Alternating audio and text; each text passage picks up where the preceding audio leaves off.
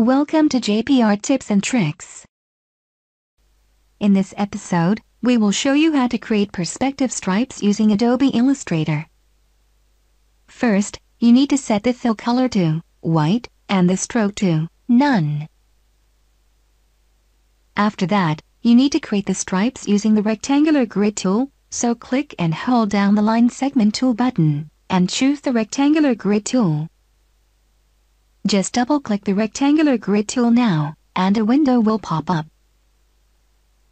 Select the number of vertical dividers, and set the number of horizontal dividers to 0, and check Fill Grid. Click OK, and drag the grid onto the canvas. After that, click and hold the Shape Builder tool button, and choose the Live Paint Bucket tool, or press K.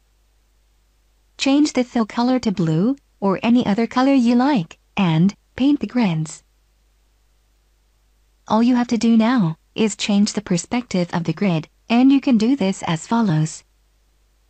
Make sure that the grid is selected, so press V and select the grid.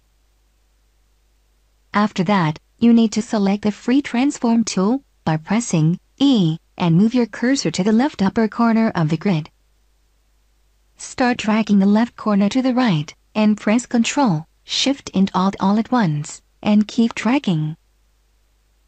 So, drag first, and then press Shift, Ctrl and Alt.